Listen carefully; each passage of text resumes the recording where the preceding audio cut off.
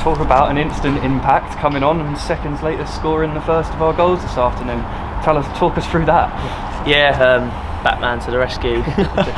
No, but yeah, I know. Like, obviously, we didn't play well first half. Not to like the capabilities that we got like within the squad. I think the gaffer probably said a few harsh words at half time to get the boys back up, and even second half we didn't particularly start bright.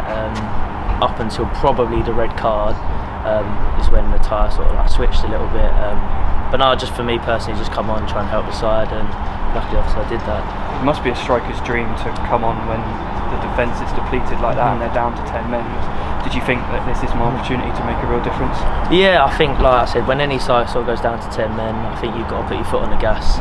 You know, like, use the ball well, get it out wide, get it in the box. But like I said, I knew kind of when I was getting ready to sort of come on, I could see the gaps on the pitch. It was just a case of getting on and kind of doing the job, and sort of like first minute, just getting in front of goal and putting the ball away. So look, I've made an impact, but yeah, I'm just glad we got through to the next one. And with the goal, was it your second touch? Was it? Can we claim it's your second touch after coming on and scoring? Yeah, just a good touch and finished. Striker's finish. So yeah, like really pleased, but just through to the next round now. And then of course as well, you managed to score the winning penalty. That must have been a brilliant feeling. Yeah, I was. Yeah, it's just one of them. Obviously, I was hoping Kobe would finish it off, but in circumstances, no, I just put the ball in, just do what I'm used to, scoring goals. So but yeah, no, look, just look forward to playing the next round now.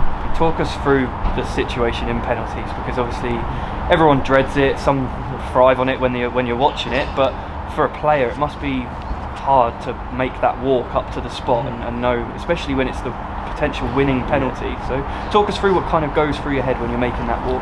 I think penalties is a little bit of luck. You know, you just got to believe in yourself though. Go up to the spot, know where you're putting the ball, don't change your mind. As soon as you change your mind, you miss, and then you go back like after walking back, you think, oh, I should have put it that side. So pick your spot, hit it as hard as you can, or whether you want to walk up and pass it in, whatever your style of penalty is. But yeah, I think, like I said, you've got to back yourself in penalties, and we've done that today. Another big cup tie on Wednesday, so it must be great to get a bit of a confidence boost in the dressing room before that. Yeah, we know, like I said, we know the standards we set, and we know how well we can play as a team. Like I said, no one expected us to draw, obviously, against Stockport at home, so I think now we've just got to make sure we go and do a job on TV and show everyone like what we're capable of.